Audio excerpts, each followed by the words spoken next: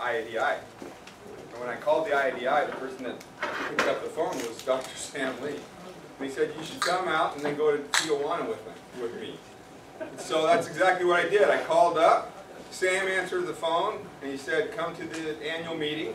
I went to the annual meeting, and then I went to this crazy place called Tijuana. They put us in nondescript vans so that we didn't get captured.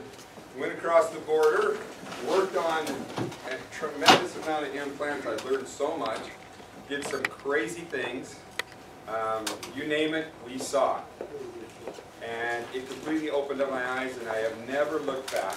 And I consider Sam the master implantologist and my mentor that has led me on this journey that we are now doing a tremendous amount of implants, and it's been an incredible journey.